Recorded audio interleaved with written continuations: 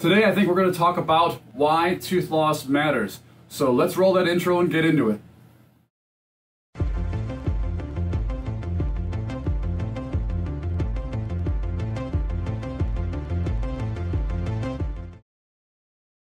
What's up everyone, Dr. Eric Jackson here. Hope you're all doing well. As I mentioned, today's topic is why tooth loss matters.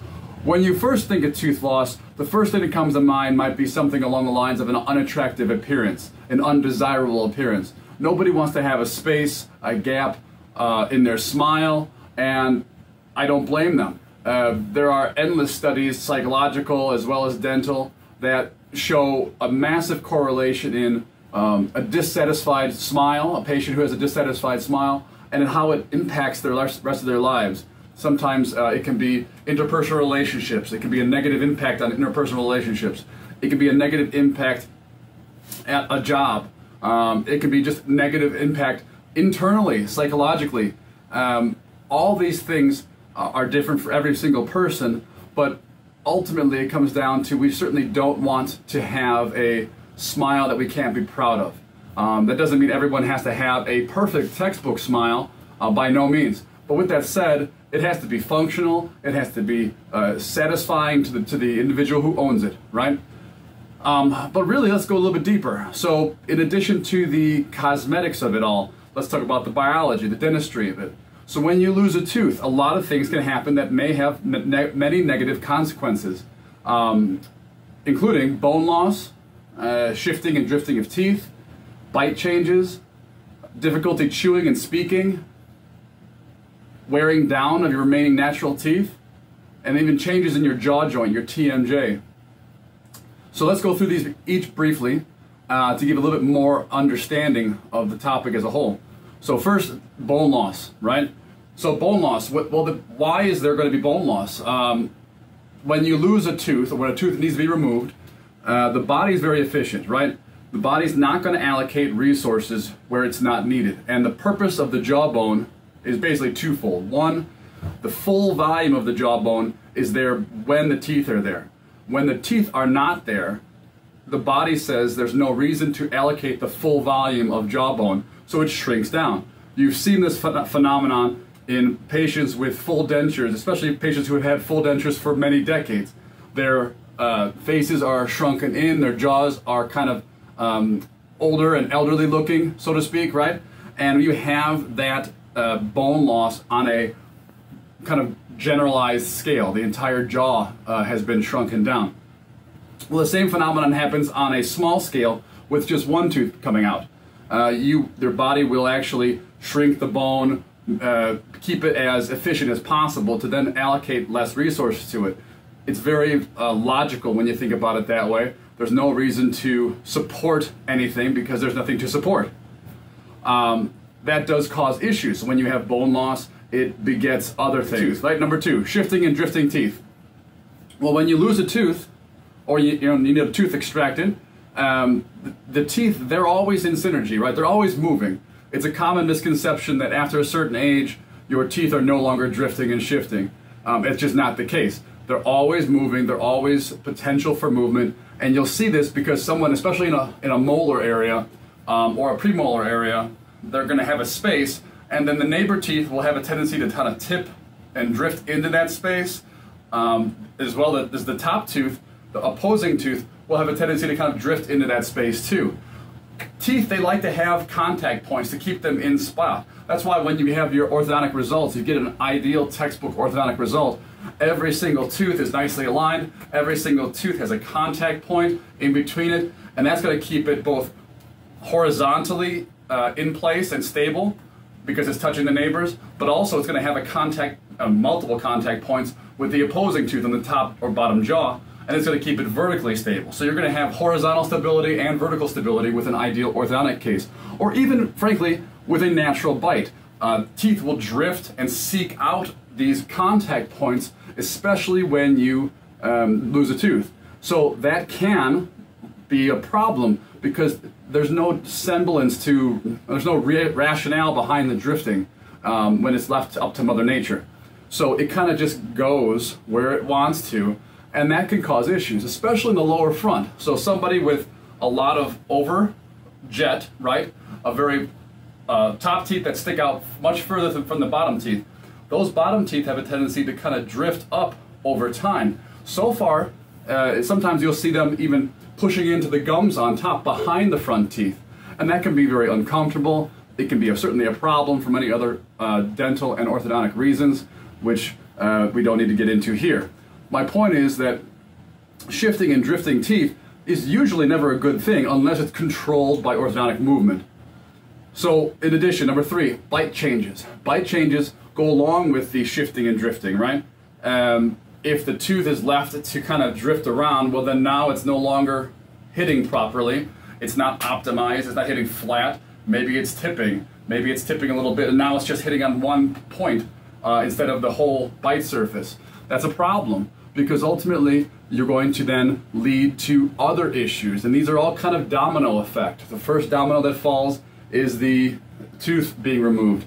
The second domino that falls is the drifting and shifting and the bone loss. Then you get into these other following dominoes. For example, the next one is difficulty chewing and speaking. When you have a missing space, depending on the location, it'll affect your phonetics. The phonetics is the fancy term for the ability to say certain sounds, right? The F sound, like, you know, that's that sort of thing, like 55. That's very important as far as where your front top teeth are in relation to your lip and where they touch the lip. 66 is another phonetic that we use a lot in dentistry. It depends on how much space there is between your front teeth. In order to make that S sound, 66, if there's too much, it gets sloppy. And if there's too little, you just can't do it. Try saying these words with a little bit variance, right? 66 sounds normal when you say it, and if you have your teeth in roughly the right position. But if you say it too open, 66, it sounds like somebody with an ill-fitting or ill-designed partial or full denture. 66 means that there's too much space. And if you say it with too little, 66, it sounds like you can't make the noise at all. So you've got to find the right amount of space to make that noise. When you have a missing tooth, especially in the front teeth, air has a tendency to kind of get through because it's just an extra space. There's no more teeth there. So that can be a very sizable obstacle for speaking normally. It's a very important thing, especially for the patient, but as well as the dentist. Chewing can be hampered as well. When you're missing front teeth, when you're missing back teeth, the different styles of chewing. Front teeth are intended to be more or less scissors when they slice things in the front. When you have a back tooth, you're a grinding mortar and pestle style. One missing tooth may not hamper that much depending on where the location. It still might, but it may not. But when you start adding multiple teeth, you start having to use front teeth for grinding and clenching. You start having to use back teeth for slicing, and that's not what really they're designed for. The physical shape of the teeth is very intentional. As you go from front to back, they go from slicers to the eye teeth, which are kind of tearing, much, you know, canine teeth, just like you would tear into a piece of meat if you were a dog. And then you go further back, the premolars are somewhat hybrids. They're kind of a little bit of front teeth, a little bit of back teeth, a little bit of molars.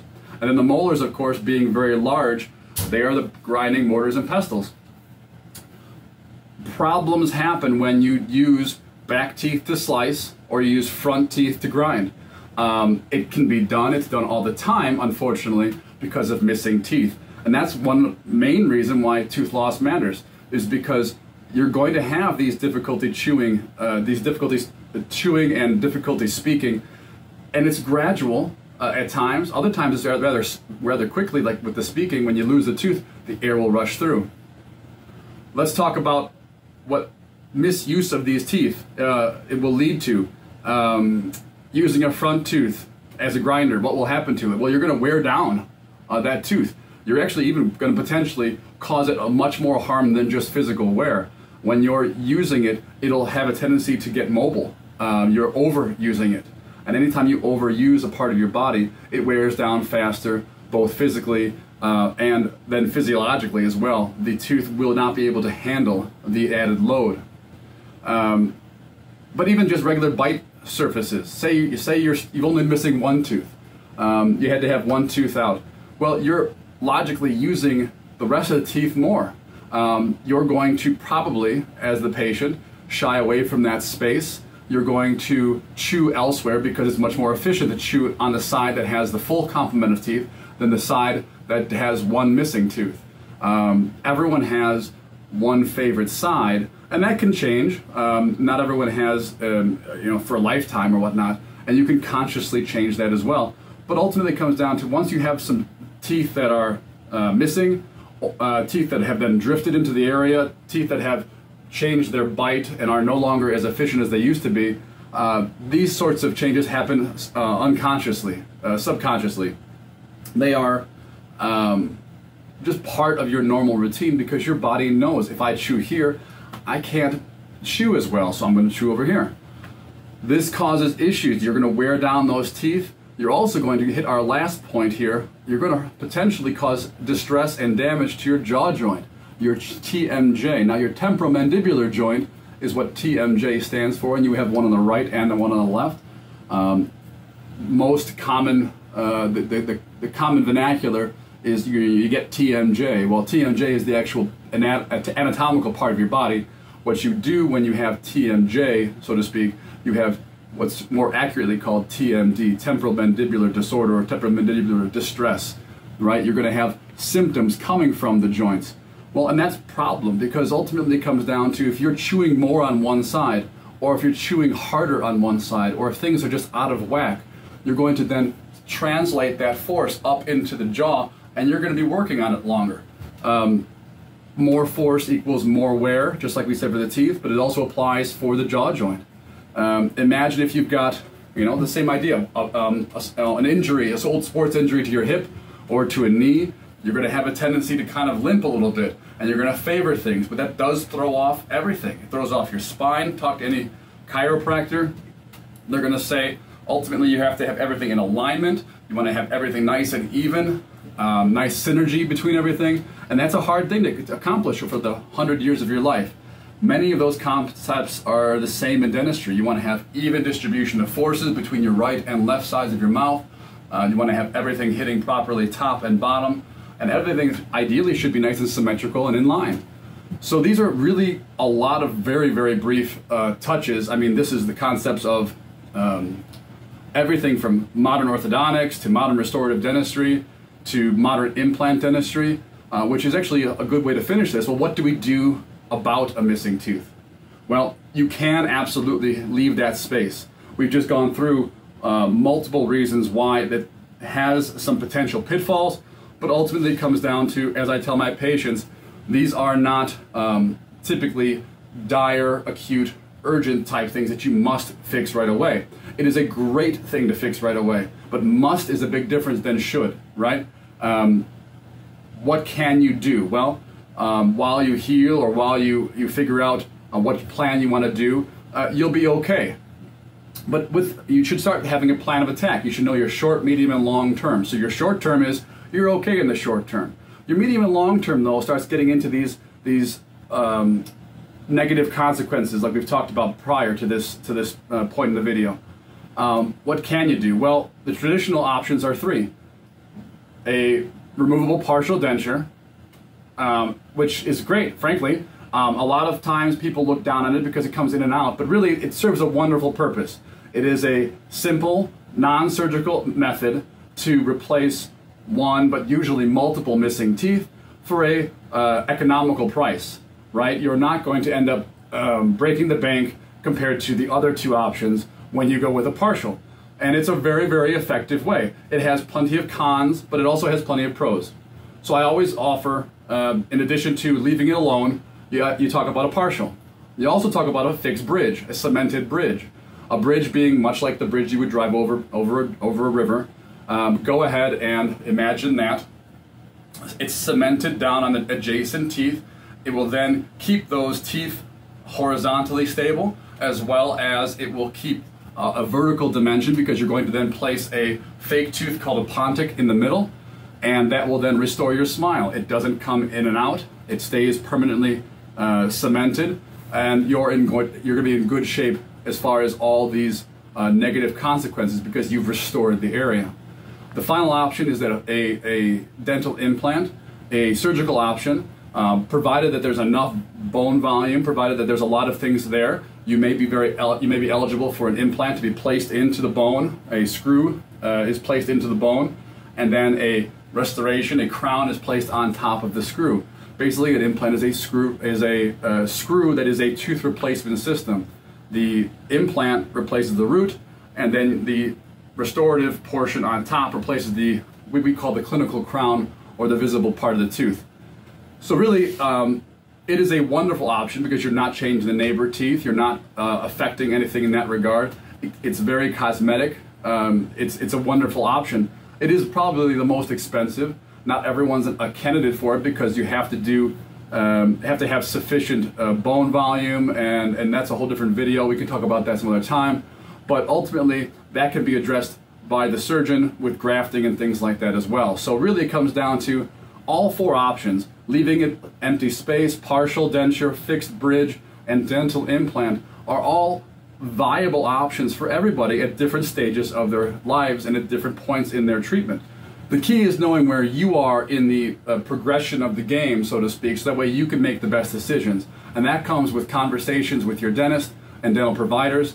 Talk to the front desk, as well as your dentist, as well as your dental hygienist, all about different aspects to this, because this is a wildly complicated and in-depth topic that is far longer than this simple video. And the best part about it is you can never go wrong with good conversation. Communication is key with dentists and patients. In this day and age, that's the very reason why I have this YouTube channel, because it starts to stimulate conversations between not only my patients, but hopefully patients in other offices with their dentists. And it's great because that dentist can then pick up the ball where I pass it to him, pick up where I left off, and then talk about their specific, their patient's specific case. Something that I simply just can't do here on this channel, obviously. So with all that said, tooth loss absolutely matters. I hope that you were able to, we went through this really quickly in order to keep it under 20 minutes or so. But ultimately it comes down to, if you have any questions, as always, put them in the comments below. I'll answer them. As always, if you like this kind of conversation, this kind of communication, please feel free to like the video, subscribe to the channel, and then most importantly, have a very good rest of your day. I wish you all the best, and I'll see you in the next video. Thanks so much. Bye-bye now.